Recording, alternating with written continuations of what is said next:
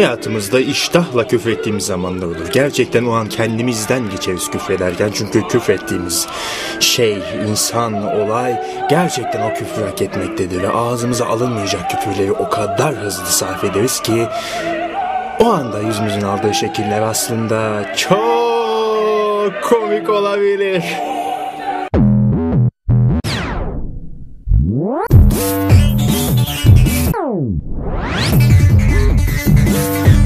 Tabii siz bunları gördükten sonra küfretmekten çekinecek misiniz? Hayır.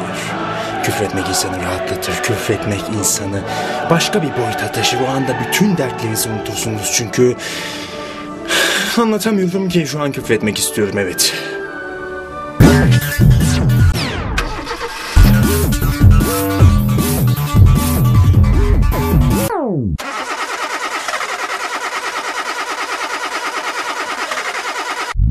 Sonuç olarak küfrederken suratımız çok komik şekillere girip çıkar.